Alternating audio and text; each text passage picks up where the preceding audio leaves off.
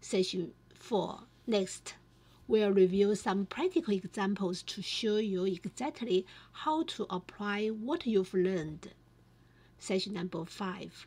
We'll also touch on some common mistakes people make so you can avoid them.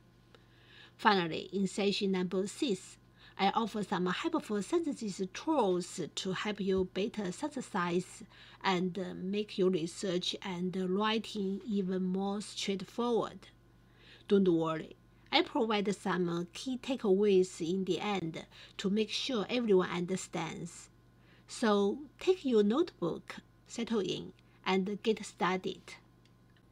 Alright, let's break it down. First, we're going to cover what the summary says. We're only going to cover one study this time. We're going to follow the original study closely. For example, you may see something like this on the screen. Study A found X, Study B found Y, Study C found Z.